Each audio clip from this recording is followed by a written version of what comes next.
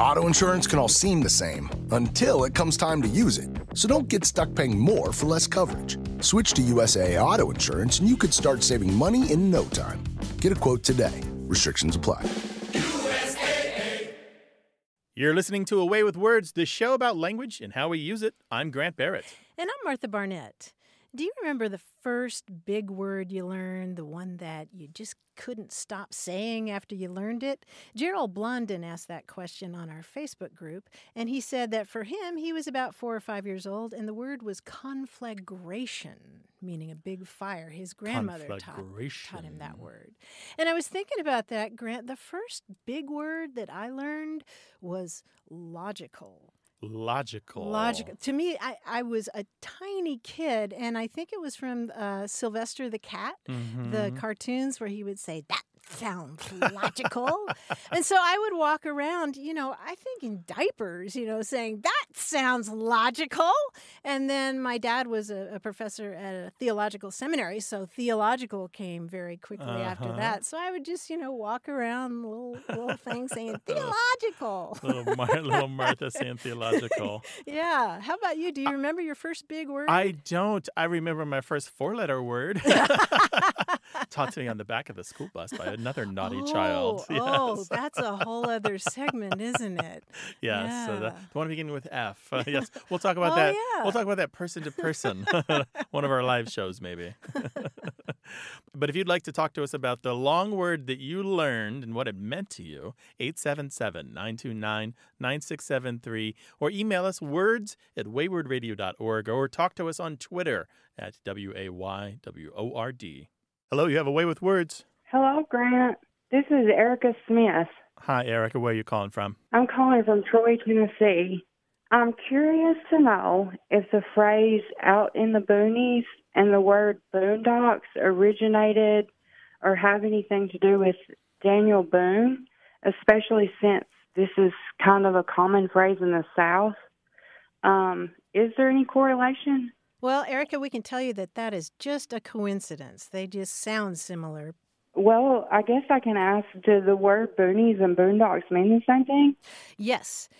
And boondocks comes from the Tagalog language of the Philippines. And in Tagalog, bundok means a mountain and came to mean a remote or wild place. And during the Philippine-American War, which was 1899 to 1902, U.S. service members picked up the word and started using it. Wow, okay. Do you hear that word often, boonies and boondocks, or is that just commonly used in the South? Oh, we hear it out in California. Yeah, I do. Really? But Martha and I maybe aren't good samples because we're both kind of I'm half Southern, Martha's full Southern, and San Diego's a military community, lots of Marines and stuff. It's always had a Marine connection, by the way, boondock and boonies. So it's got a long history of being tied to Marines and constantly shows up in glossaries and dictionaries connected to the Marines. Wow. That's so interesting. I since bought a Southern slang dictionary for the doctor that I work with so she can kind of keep up with our lingo around here. Yeah, I bet that was appreciated. Yes, much appreciated. Yep, so there you go, Erica. Thank you so much. I really appreciate your time. All right, take care and now. I love your show. Thank you very much. Good to hear from you. Thank you. All right, bye-bye. Okay, bye, Erica. Bye. Bye. Call us, 877-929-9673, or tell us about that word in email, words@waywardradio.org, or talk to us on Twitter at WAYWORD. Hello, you have a way with words. Hi. Hi, who's My name this? is Gwen, and I am in Rosalia, Washington. Hello, Gwen. Welcome to the show. Thanks for calling. What can we do for you? So I have a question about the word indifferent. So I'm kind of confused here because I have 3 different definitions of the word. Okay. So first, there's my definition, which is not any different, completely ordinary, like indifferent, like the prefix and the base word. And then there's my dad's definition, which is not caring. I don't see where that definition came from, but that might just be my vocabulary limits. And last is my cousin's definition, which is like in the different, like in the uniques.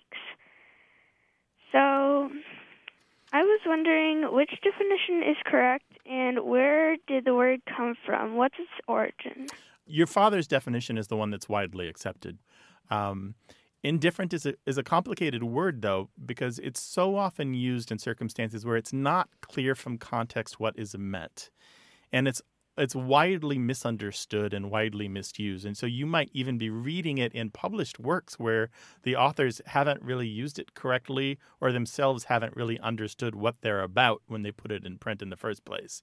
And so I'm kind of giving you a pass here, but go ahead with your father's definition and you'll be okay. It means something like apathetic or having no particular concern or not having a care one way or the other for or against something or not mattering one way or the other, something like that. It's like not making a difference. Not making a difference, It doesn't make any difference to me. Yeah. One way or another. Doesn't really matter. Mm-hmm. Yeah. You're going to be in a good place if you just stick with your father's definition. Yeah, so the in there meaning not has to do with not really making a difference. Yeah. Oh, I see that now. Got it? Yeah. Do you all have conversations in the car about language a lot? Sometimes, because we listen to your show a lot, so... Right on. Nice. Right on. And how old are you, Gwen? I'm 10. Super cool. Well, we hope you'll call us again sometime with a question. I will. Okay. Say hi to your dad. All right, take care. Bye. And so just to be clear, that in prefix, that in just means not. Right. But it means not different. It doesn't mean that it isn't different. It means that it's not differentiated. It means that there's no separation between the two sides. You don't care if A or B, one or the other. Right. We love getting those questions from young folks. They often ask the best ones. So call us, 877-929-9673, or send your emails to words@waywardradio.org.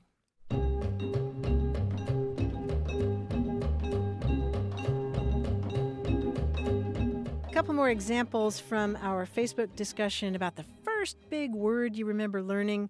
A couple of people talked about words that they learned when they were studying something around the house, and they didn't really know what it meant. Like Olivia Dwinell said that when she was 5, she learned the word concentrate, which came from Prel Concentrate shampoo.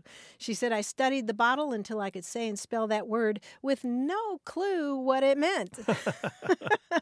And Linda Lohr said that her first word like that was physician. She said, I was preschool age and it was on the label of the canned milk that was put on the dinner table, probably said of the number of physicians who recommend this milk. She said, I read boxes and cans while conversations of older sisters and parents did not appeal to me. I had to ask what the word was and then loved the mush of the letters. Mush of the letters. Yeah, I can't tell you the number of cereal boxes that I read as a kid. And I remember reading the word physician and understanding it as physican. Mm-hmm. I think I was also looking at, something that was talking about physician recommended, and I kept thinking physican. It was a long time before I figured out that was physician. You were reminding me, I had a conversation with my son about breaks, holiday breaks and summer breaks, and not having books because there was no public library near us and you couldn't check books out from school over the breaks, and reading the backs of boxes and bottles and things. And he didn't understand that because, of course, his room is loaded with books. And I'm like, it was just different for me growing up. I read everything else that I read my father's newspapers. I read his police magazines. I read my whatever. I read the mail. I read whatever I could read. The calendar, the inspirational quotes on my mom's word of the day calendar over the prayer of the day over the kitchen sink, whatever it was. Exactly. I remember holding a spoon in my fist, eating Fruit Loops, and looking at all these cereal boxes that talked about contents may have settled during shipping and handling. That was burned into my memory. I didn't know what it meant. Oh, and the other thing, when we bought the new kind of instant oatmeal, where the inside of the box had printed games and puzzles on the inside of the box and not just the outside. What a wonderful day that was. There was so much more to read at breakfast. Those were the days, weren't they? 877-929-9673. Hello, you have a way with words. Hello, this is Adriana. I'm calling from Miami, Florida. Welcome to the show. What can we do for you? In Miami, there's a big Cuban population. My family's Cuban-American. And we have this word that's similar to John Doe in English, and it's fulanito or fulano. Some people also say fulanito de tal, and it basically means John Doe, why are you hanging out with fulano all the time? Mm-hmm. And I was just wondering where that came from, since it doesn't really sound like a name. Fulano, Fulano, right? Uh-huh. Yeah. So you've known this probably your whole life. Yeah, my whole life. Yeah. And you've probably heard it from other Spanish speakers, not just Cubans Yes. and Cubans Americans. Okay. And you've perfectly explained it. It's pretty much like John Doe in English, right? Mm-hmm. Yeah. This has an incredible history. It shows the richness and the depth of the Spanish language because it not only goes back to Arabic, it goes back to Egyptian. Wow. Yeah, it's one of those Wow, great. I love knowing this. Yes. I'm excited. I'm very excited about this. So it basically means so-and-so. Like we use this in English. We're like, so-and-so over there, he's gonna. We just mean that a person that we can't really name because either we don't want to name them or we don't know their name or it's not important to give their name, that sort of thing, right? Mm-hmm. And so it comes from the Arabic fulan, probably originally from an Egyptian word meaning this name. And it's related to words throughout the Western Semitic language group. So it's got this connection to languages that are still spoken throughout North Africa. Wow. Yeah, pretty cool. Also, there's connections to a word used in Portuguese and the similar languages used throughout the Iberian Peninsula. Do you know, let me ask you, Adriana, do you know the Spanish version of Tom, Dick, and Harry? When we're talking about there you were partying on the street with any Tom, Dick, and Harry as if you didn't have homework to do. Do you know what the Spanish version of that is? I don't. I mean, there's obviously some names that are common in Spanish, like Andres and Jose and Juan. But have you ever heard of Fulano, Mengano, y Sultano? No, I haven't. Or Sultano, Perengano, y Perencejo? No. So those is are that what that is? Yeah, so those are the ones that you might say. Those might be more Iberian Spanish, like in Spain. Interesting. And not so much throughout the Latin American Spanish. But so Fulano, Mengano, y Sultano was the Tom, Dick, and Harry. Yeah, what I always heard in Argentina was Fulano, Fulani. Oh, Fulano, Fulani, yeah. Mm-hmm. So that's the first and last name. So there's a bunch of those. That's just some of what we know about Fulano. So yeah, it's a cool word used throughout the Spanish-speaking world. Just kind of like it's a placeholder word, but it's one of those core words that came into Spanish from when the Iberian Peninsula was controlled by the Moors. Yeah, and that's really interesting because usually those words start with AL, right? Yeah. Yeah. Thank you, guys. Yeah, Thank you. pleasure. This has been great to hear you guys on the other end of my phone. Thanks for calling. Call again sometime. Bye-bye. All right, Take care. Bye-bye. Adriana. Bye-bye. 877-929-9673.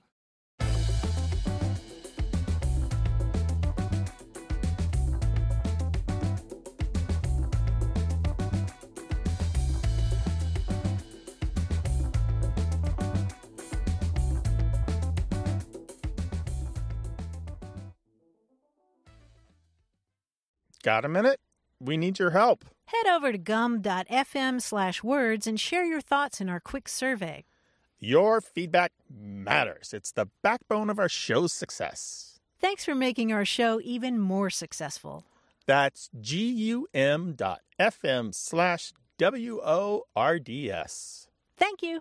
You're listening to A Way with Words, the show about language and how we use it. I'm Martha Barnett. And I'm Grant Barrett, and we're joined by that master of daring do with the pen and paper, our quiz guy, John Chinesky. Hi, John. How you doing? Hey, Grant. Hi, Martha. Coming to you from the Flying Trapeze, high above New York. Yes, with my daring quizzes. Here we go.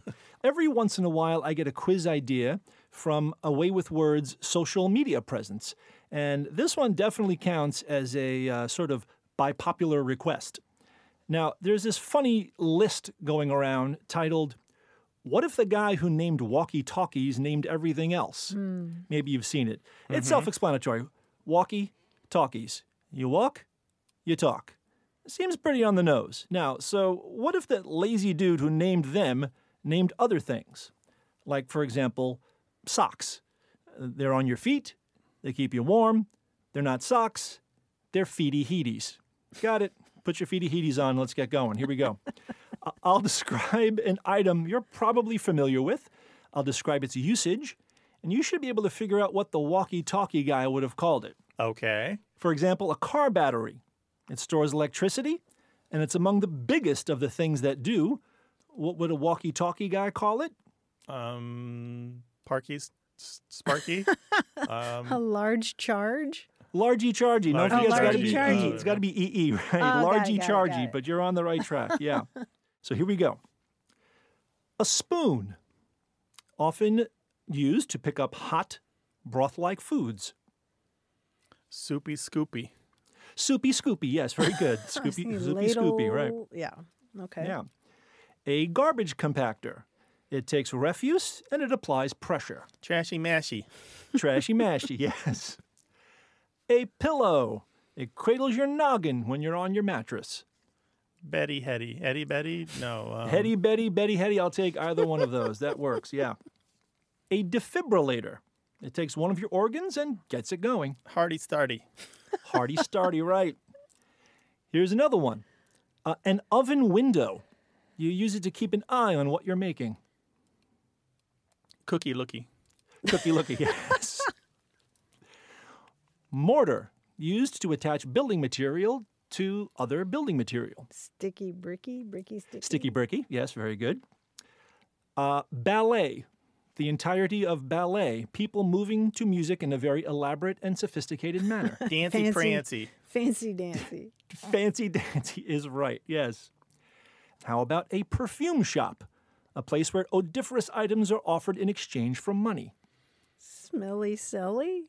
Smelly Sally, yes. My friend works in a smelly celly, yeah. Finally, yeast. Used to make flour and water get bigger and bigger. Doughy something. Doughy goey. Doughy blowy. Doughy showy. Doughy Growy. growy. Doughy go. Yes, Doughy there you growy. go. Doughy growy is another name for yeast. Nice teamwork there, you guys. All right. Thanks, John. That's Appreciate wild. it. Thank you, guys. If you'd like to talk with us about any aspect of language, give us a call, 877-929-9673, or send your whole story to us in email. That address is words@waywardradio.org. Hello, you have a way with words. Good morning.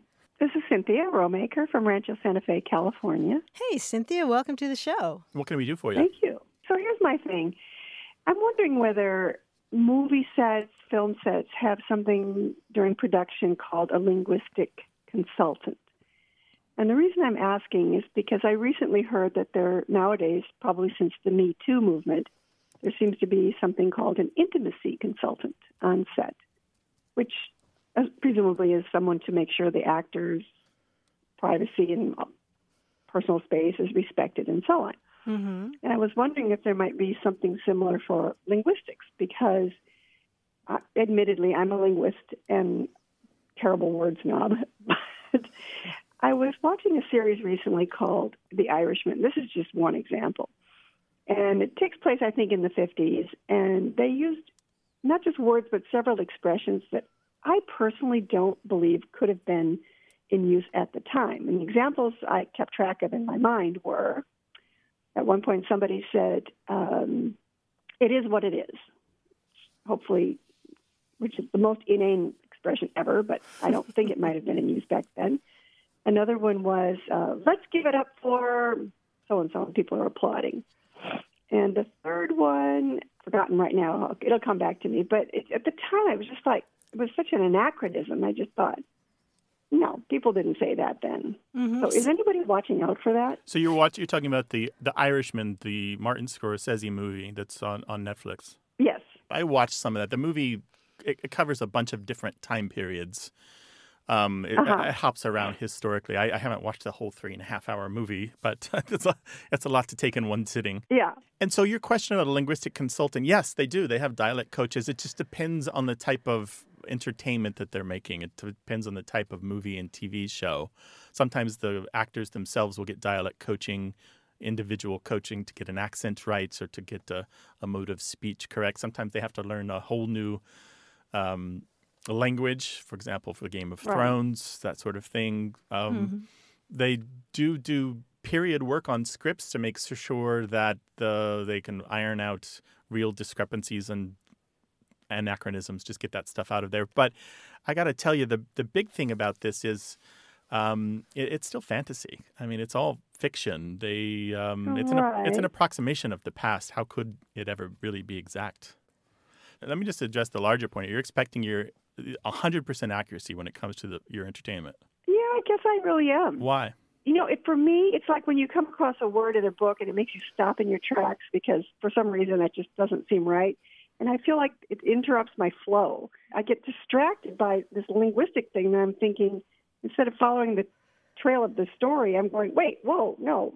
Yeah, I understand what you're saying. It can be jarring, and I know that people have had the experience, for example, of watching Downton Abbey and hearing phrases on that series where they think that it's an anachronism, and they think, oh, well, that couldn't have been a phrase that was floating around in the 1920s. But the truth is that that series is fairly accurate, and so a lot of times, so many words and phrases that we hear that we think are really recent go back a lot farther than we think. I don't know about these. I know you're right. Yeah, our intuition is really poor on this. But I want to get back to this other point. This is all the fakiest fakery that there ever was. Like, these people are all good looking. Their lives are are interesting, more interesting than your life and my life, right? It's all extraordinarily fake. Like, you can't expect reality at this. You can't expect perfection. I'm in the time period. When I'm watching it, I'm like right there. And I'm thinking, the costumes and, that particular series is all the sort of classic Italian-type mobby guys. Yeah. Cynthia, I think what you're looking for is what I like to call seamlessness. You want to be completely... Right. Exactly. Yeah, you want to be completely immersed in that world, however fake the supporting trappings might be. You want to be completely immersed in that world and not distracted by something that sounds a lot more modern than... It does, yeah. It seems, you're right, jarring is exactly the word. And I'm not so much, you're right, looking for perfection as seamlessness. But I think the other thing is it doesn't seem to me that it would be that difficult to have a linguistic consultant on the script or on the program, the show, the film, that would just look out for that thing. I am available. They can call me 1-877-929-9673. I have reasonable rates. They can call me, and I will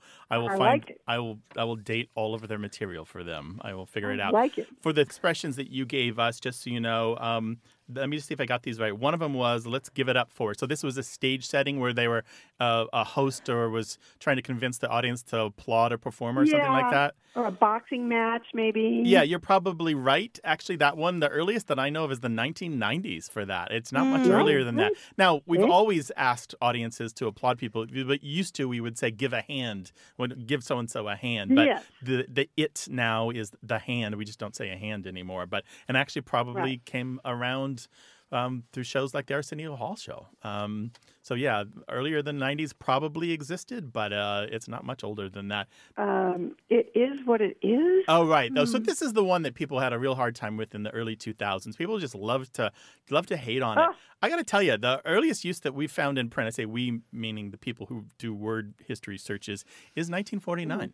So it's got a long history. And the thing is, it actually holds up very well. It's even if you examine it for tautology, it actually is really good.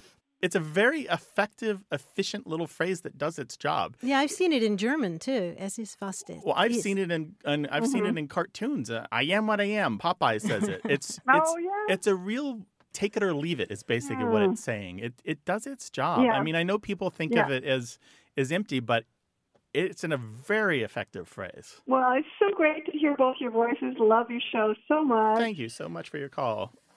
Thank you, Thank you very much. Great talking with you. Take care now. Bye-bye. You too. Bye-bye. Bye-bye.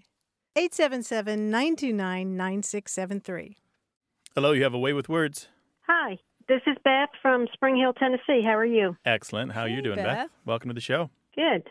I've got a question about the word suite, S-U-I-T-E. Uh-huh. Okay. I was born and raised in New Jersey. I moved down to Georgia when I was about 28 and got into a conversation about bedroom furniture, and a friend called it a suit. And I'm now living in Tennessee, and I've also heard the word bedroom suit in Tennessee, and it just bothers me. A suit is something a man wears to work.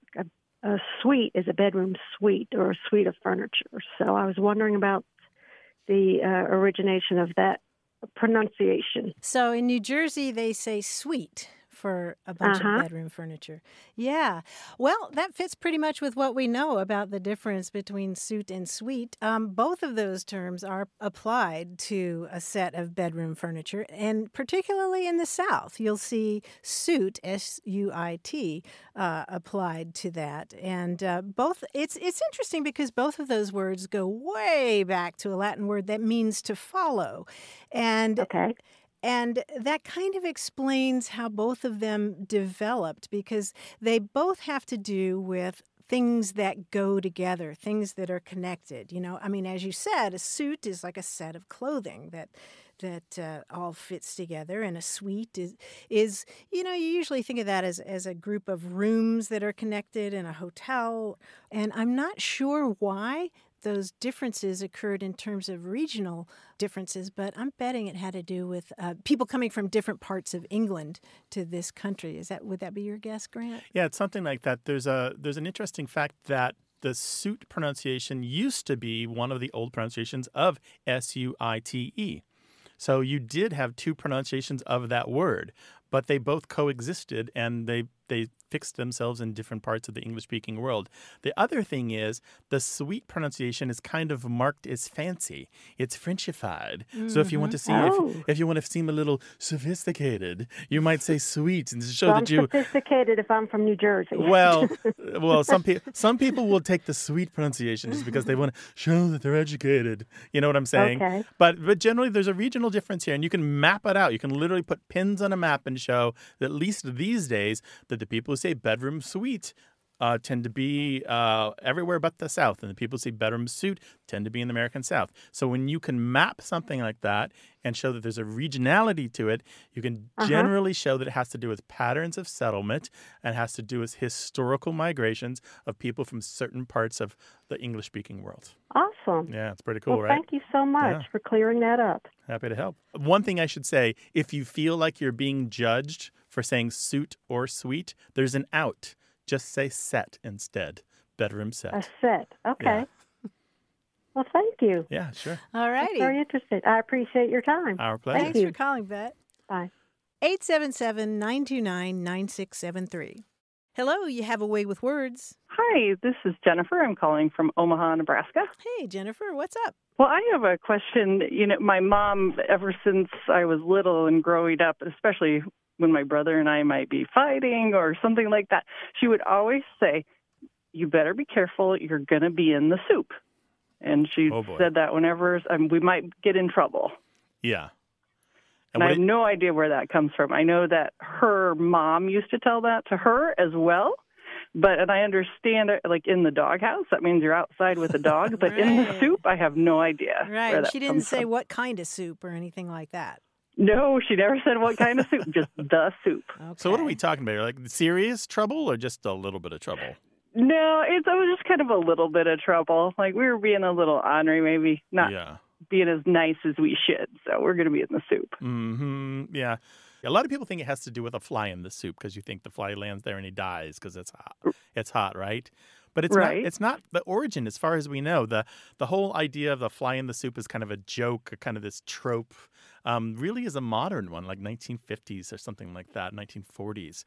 But it goes back further. The first use we have of being in the soup, meaning to be in trouble, is the 1880s, 1888 exact. And the reason we know this is there was a political campaign where Benjamin Harrison defeated incumbent Grover Cleveland for the presidency, and it was a political catchphrase of that year, and it kind of caught on that year. Now, why it came out that year, we don't know for sure, but one of the stories is there was a really swanky club, think of a gentleman's club, in New York City. It was called the Hoffman House, and there was an incident that happened where a waiter spilled soup all over himself, all over his face and his head, and he ran from the room, and it was kind of a big deal. And as he ran from the room in great pain, somebody who didn't see what happened said, you know, what happened? They were wondering. And there was this Texas politician named Tom Ogletree who said, with a straight face, he's in the soup. Now, this guy apparently was known for his great wit. And I know that doesn't sound particularly funny to you, but there was a dryness about it, I guess, that caught people's whimsy and caught their fancy. And so this was a line that was repeated widely and for years, I guess. Supposedly, that's the story. But there's another story. This one I like more. The word researcher Barry Popick turned this up. George and Marie Nelson were a comedy team. They performed for many decades. And they had this routine where there's a family that is a joke. They put everything in the soup. They put razor blades in the soup. Oh. They put human bones in the soup. And so this is like this vaudeville routine, this stage routine. And so this sketch comedy act is played for years and years and years, well before the scene at the Hoffman House. And so there's this story in the newspaper from 1888 that put it this way. The Nelsons are very funny people, and their pet phrase soon furnished another byword to the members of a profession who were always ready to catch gags from one another. In the soup became a green room synonym for dejection, despondency, defeat. In time, it leaked out into the big world. So this is 1888. So when this expression popped up during the time of the political campaign, people immediately said, wait a second, why are we all saying this right now? And the newspapers tried to explain it, and they caught on to the Nelsons and this comedy routine that they had going. So we don't really know for sure, but it could have come from either this incident at the Hoffman House or from George and Marie Nelson and their sketch that was playing everywhere. Well, how interesting. I would have never guessed either of those. Not even close. I thought maybe in the soup meant you were going overboard off the ship's edge or something like that. I would have never guessed. It's funny because many years later, in the subsequent years since 1888, that joke has been made repeatedly to say that when somebody falls overboard, they are in the soup because obviously they're in some kind of liquid. And so a lot of people do assume that it comes from falling overboard, but it's the reverse. Being in the soup isn't from falling overboard. Falling overboard borrowed in the soup as this kind of secondary meaning of being in the soup. Does that make sense? So people made the joke after the soup already existed. Yeah. Well, very good. Thank you so much. I look forward to talking with my family and letting them know that. That's interesting. Thank you so much for your call. Thanks, Jennifer. Yeah. Thank you. Bye-bye. Bye-bye. Stay tuned for more Away with Words.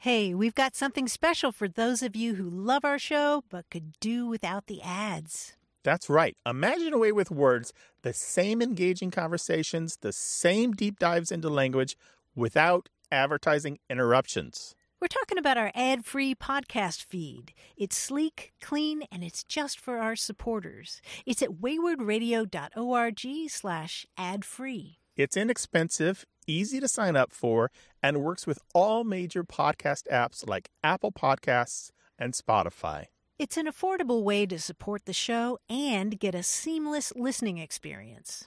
And if you're feeling generous, why not give a subscription to another Away with Words fan? That's waywardradio.org/ad-free. Sign up today. Your support means the world. waywardradio.org/ad-free. Thank you. You're listening to Away with Words, the show about language and how we use it. I'm Grant Barrett. And I'm Martha Barnett. One of the most powerful and poignant words that I've ever come across is one that you won't find in standard dictionaries, not yet, at least. But I'm betting it's going to end up in some of them eventually. And that word is endling, E-N-D-L-I-N-G. And it means the last surviving individual of a species or animal or plant. And it's a word with a great story behind it. Back in the mid-1990s, a physician named Robert Webster was working in a Georgia convalescent center, and he found himself talking with a patient who mentioned that she was the last surviving member of her family. Well, he thought about this and the fact that in English we really lack a word for being at the end of your family line. So Dr. Webster and a colleague decided to come up with a word for that. and they thought about lastoline, like last of the line, or ender, and a few others. But eventually they settled on the word endling, E-N-D-L-I-N-G. He liked this word so much that he actually called the editors of Merriam-Webster to say, hey, we've come up with this word that English needs, and you should include it in the dictionary. But Grant, as you can imagine, he was he was turned down. Right. Because it takes more than that phone call. Right. But in 1996, Webster and his colleague published a letter about this word in the journal Nature, and they expanded on the idea. They wrote, we need a word to designate the last person, animal, or other species in his, her, or its lineage. And readers were intrigued, and they wrote in with other suggestions like ender or terminarch, and some of them wrote in to say that we already have the word relict, that scientists use, but usually that refers to an entire population of a species, not one individual. But a few years later, a curator at the National Museum of Australia in Sydney was working on an exhibit about the thylacine. Now, that's an extinct marsupial that's also known as the Tasmanian tiger, and that's spelled Thylacine. It's pronounced thylacine or thylacine. And it's this striking-looking animal. You can see pictures of it online. It sort of looks like a dog with tiger stripes. And the last known thylacine died in captivity in 1936. And as it happened, that museum curator remembered the exchange in Nature magazine, and in the exhibit, he included the word endling. And the exhibit and the word caught the imagination of artists and writers after that. There was an Australian choreographer who wrote a ballet called Endling. And then composer Andrew Schultz wrote an orchestral composition called Endling Opus 72 for the Tasmanian Symphony Orchestra. And he said, this piece flows from a feeling of immense regret and sorrow about all that has been lost from the face of the earth. And science fiction writers ended up picking up on the idea, and more recently, historian Dolly Jorgensen has written about the power and attraction of that word endling. And you'll appreciate this. She talks about the attractiveness of the Tolkien-esque suffix and the way it evokes something that's young and vulnerable, like foundling or duckling.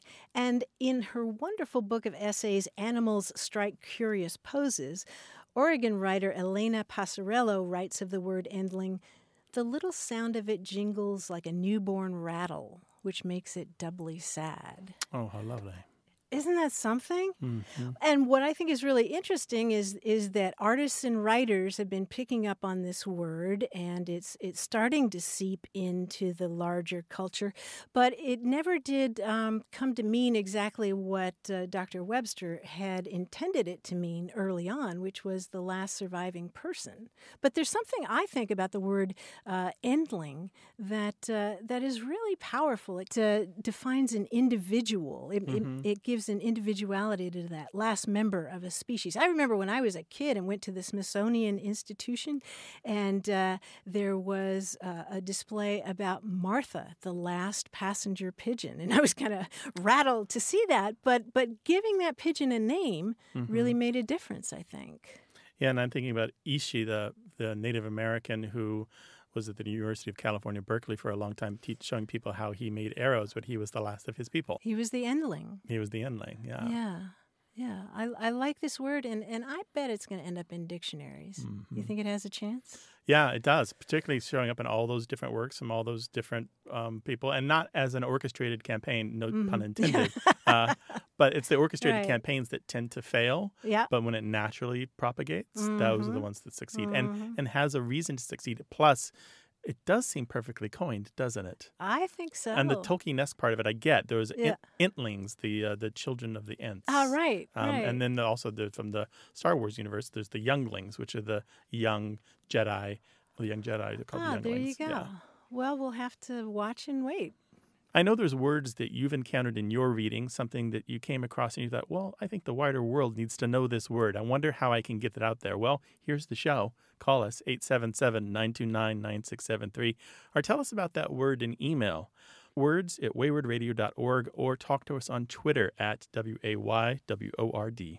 Hi there, you have a way with words. Hi there, this is Shona. I'm calling from San Diego. Oh, great. Well, what can we do for you? So I know that the English language has a lot of anomalies, but I was trying to understand why the number 2 is pronounced T-O-O and doesn't have that W sound, whereas almost every other word in the English language that has a T and a W, like twang or tweed, you hear the W. Oh, interesting. Wait, how did you get to thinking about this? So I've studied a few languages. I speak Spanish, Hungarian, and Dutch. And I was speaking with my cousin who's living in Israel right now. He's studying Hebrew.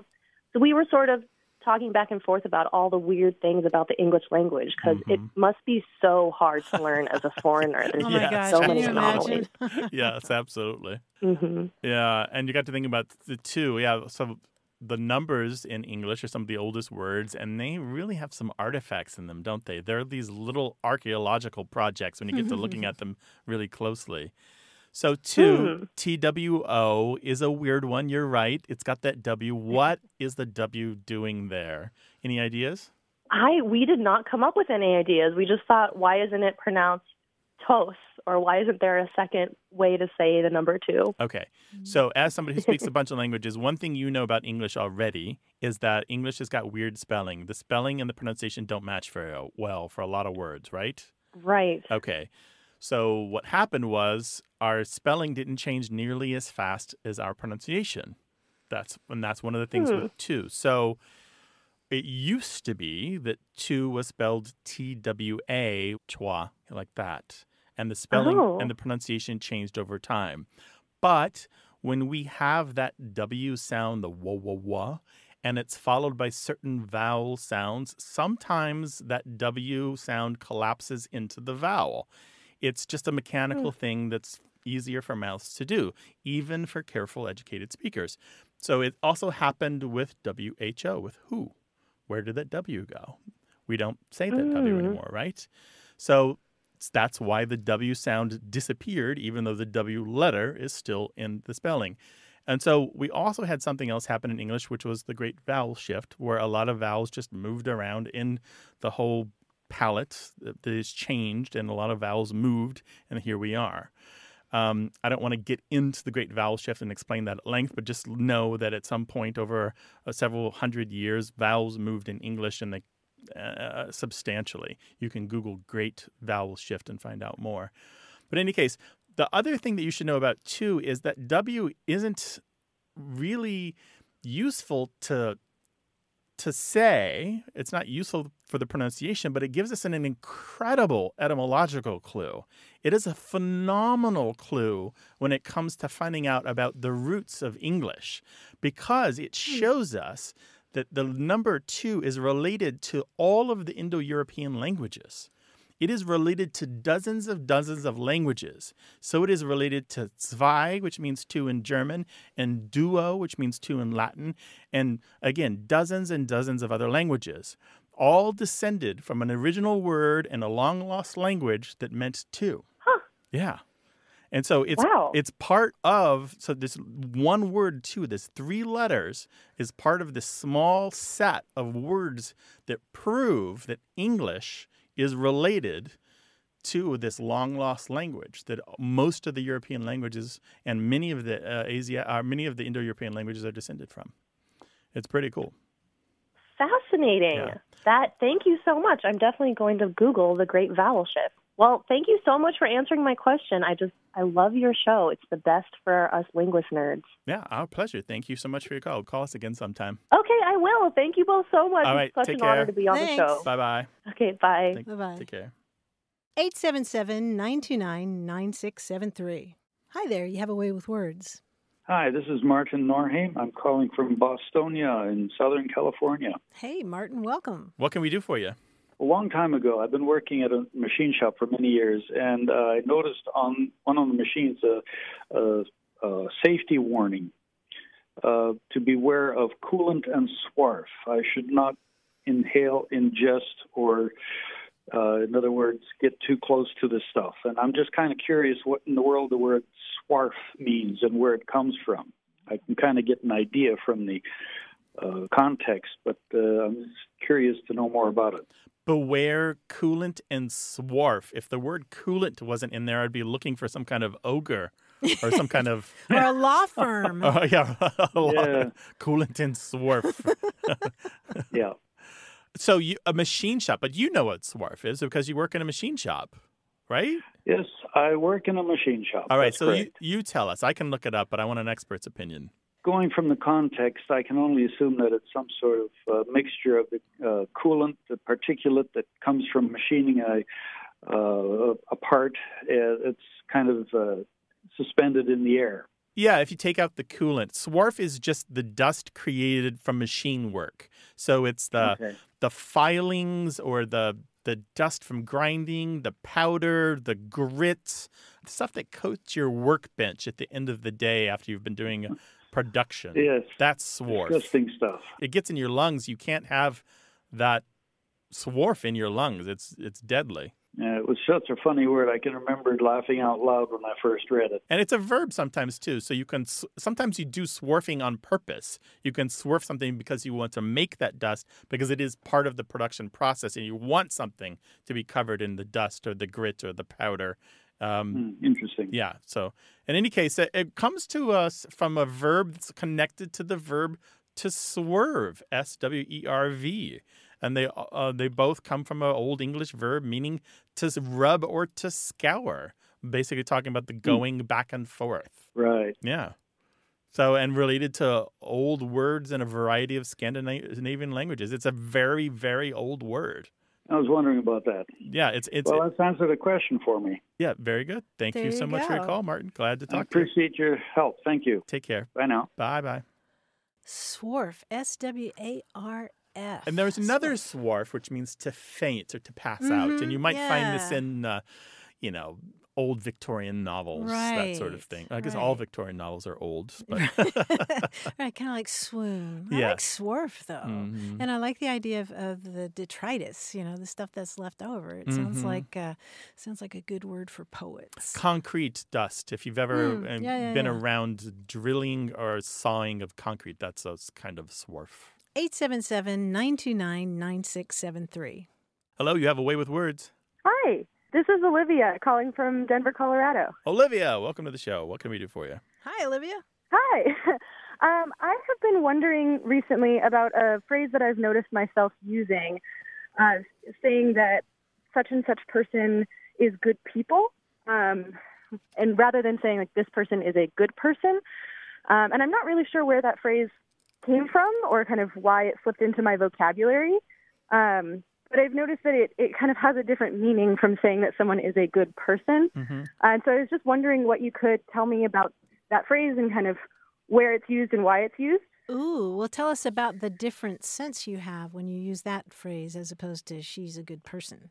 It seems to have more to do with kind of that person being like a cool person or a person that's easy to get along with, where I think if you say that someone is a good person, then it kind of has to do with their character or their morality or something. Mm-hmm. But then using the phrase like she's good people has to do, I think, more with whether we jive with each other, if that makes sense. Mm-hmm. Mm-hmm. Would you say it's a little bit more affectionate or a little warmer? Yeah, I think that's a good way to put it. It's sort of like she's family. Yeah. Like there's a kindred spirit almost between me and the other person. Yeah, there definitely is a different shade of meaning for she's good people as opposed to she's a good person. And we call this an extra grammatical idiom because if you think about it, if you break it down, Sarah's or good people doesn't really make sense, right? Unless Yeah. And we have something similar in Spanish, buena gente, which is also plural, but you could say Juan is buena gente, meaning Juan is good people, same thing. And it's been around for a long time, actually, and it's commonly used in the African American community. It's been used there quite a bit. And there's a use without the adjective at all, which is just people, which sometimes is associated with criminal enterprises. Oh, what do you mean? So you might say that he's people. Oh, I didn't know that. Yeah, he's one of the in group. He's people. Yeah, he's people. By the way, good isn't the only adjective that goes along with this. You also find real, great, nice. She's nice people. She's great people. She's real people. Mm-hmm. And these all go hand in hand. But also no adjective at all. Mm-hmm. She's people. I mean, she's one of us. She's our kind. She's somebody that you can respect and trust. Mm-hmm. Oh, that's interesting. Yeah. Yeah, I find it almost a little bit more self-conscious too. If you're saying she's good people, you're making an extra effort to talk about how you feel about that person. Yeah, I'm thinking about the context in which I've used it, and a lot of times it's me trying to relay my relationship with person A to person B who doesn't know them. Yes, exactly. I'm trying to transfer this whole complicated feeling at once. Mm-hmm. And maybe it's a new employee has come aboard. I need them to know this is somebody that you can get along with. And I don't want to have them work for months to figure this out. I need them to get along right away. She's good people. You'll get along is basically what I'm saying. Yeah, it's also saying something about your relationship to the other person, right? Right. Besides the person you're introducing. Right. Whether or not you know it or not, this is one of my people, so you need to respect them and trust them because they're one of us. You need to get along with them. Yeah. This is the only way this is going to work out. Yeah. That is really interesting. I hadn't thought of it that way, but it makes a lot of sense to me. Olivia, thank you so much for your call. We really appreciate it. We can tell you're good people. Yeah, thank you both. It was great talking with you. Take care. Right. Call us again sometime. Okay, thanks. Bye-bye. Bye-bye. Bye-bye. Bye-bye. Well, you're all our good people. We hope that you good people give us a call, 877-929-9673. Email us words@waywardradio.org or talk to us on Twitter @WAYWORD. Thanks to senior producer Stephanie Levine, director Colin Tedeschi, editor Tim Felton, and production assistant Caitlin O'Connell. You can send us a message, subscribe to the podcast, get the newsletter, or catch up on hundreds of past episodes at waywardradio.org. Our toll-free line is always open in the U.S. and Canada, 877-929-9673. Or send us your thoughts to words@waywardradio.org. A Way with Words is an independent production of Wayward Inc., a nonprofit supported by listeners and organizations who are changing the way the world talks about language. We're coming to you from the Recording Arts Center at Studio West in San Diego, California. Thanks for listening. I'm Grant Barrett. And I'm Martha Barnett. Until next time, goodbye. Bye.